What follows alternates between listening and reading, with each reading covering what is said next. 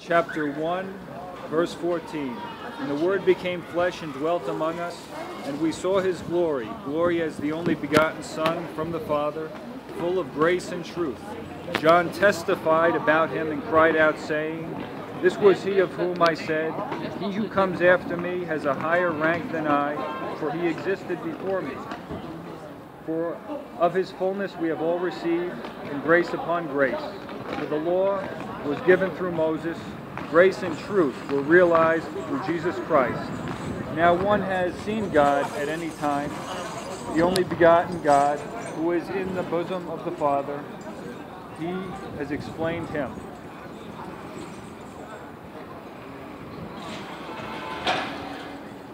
And that was St. John talking about the Word became flesh at the Annunciation, the Incarnation.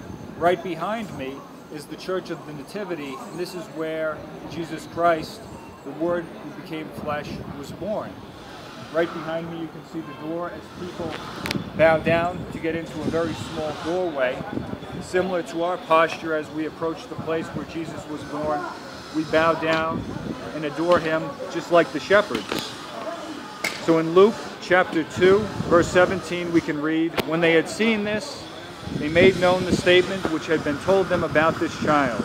And all who heard it wondered at the things which were told them by the shepherds. But Mary treasured all these things, pondering them in her heart.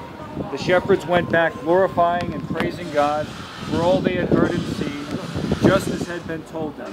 And we pray on this day that we can treasure this experience, we can transmit it to you, and we can go back and praise God for all that we have heard and seen today. God bless.